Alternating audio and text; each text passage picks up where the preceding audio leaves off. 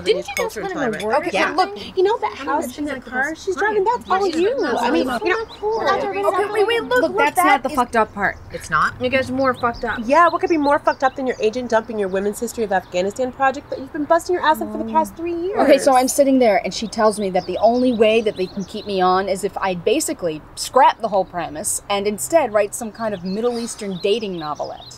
You know, chicklet. Chicklet. Like the gum? No, chick literature.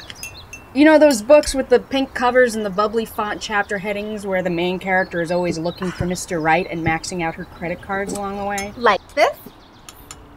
Yes. Why? She thinks it's this brilliant idea that there's this whole untapped market of Middle Eastern fashionistas out there. So kind of like Sex and the City for brown girls. Ooh, women of color unite And shop! Sex and the City was not totally white, though. Jennifer Hudson? Seriously? Token. I could be your token. We're talking about a book, honey. I meant when they make it into a movie. But you don't even act. I just started taking a class. We're doing the scene from Streetcar. He was a boy when I was a very young girl. When I was 16, I made the discovery. Maybe Kate Winslet could play Angie. Okay, anyway, I am not doing it, okay? I did not go to friggin' grad school for this crap.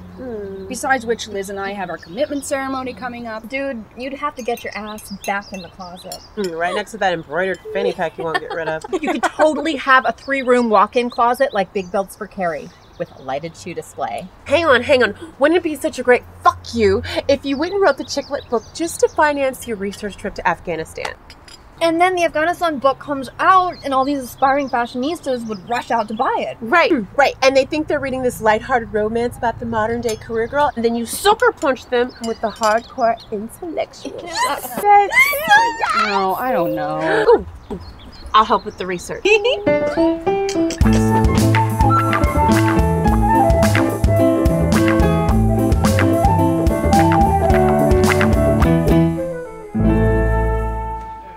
All right, those would be perfect with a pair of booty shorts. Booty shorts? Heels and shorts?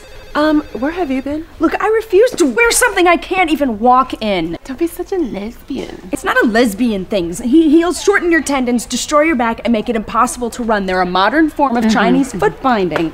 On the other hand, they make your tits stick out. Hotness. The next thing I know, you're gonna start making me date men. Think of Afghanistan. Okay, here goes. Want kids? Probably not. Ethnicity? Lebanese American. Perfect match. Full size. Oh, I feel like such a douche nozzle. Oh, that's close. Oh, sweetie. You'll get used to it. You look like a fruit cocktail on acid. Yummy. Not the kind they serve on airplanes, you know, the fresh fruit kind. Oh, you look fabulous. We just need to teach you how to walk. And get you to like dick. Ew. Ladies, we need to be supportive. Remember, this is all research. Rush. I've never known you to half-ass a story in your life. Remember when we were at Columbia? I couldn't even get you out of the damn library, right? Anywho, I created a truelovealwaysforever.com profile for you. What do you think? I am getting married in 2 months to a woman. Likes kittens, body glitter, fashion shows, making my man look good, Cosmos, salsa dancing, and tanning. You didn't. Oh, and cock.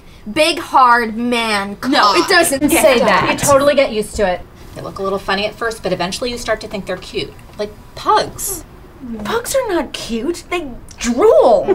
Yummy. You guys, it is not happening, okay? How badly do you want to go to Afghanistan? To Afghanistan. To Afghanistan. To Afghanistan. Yay!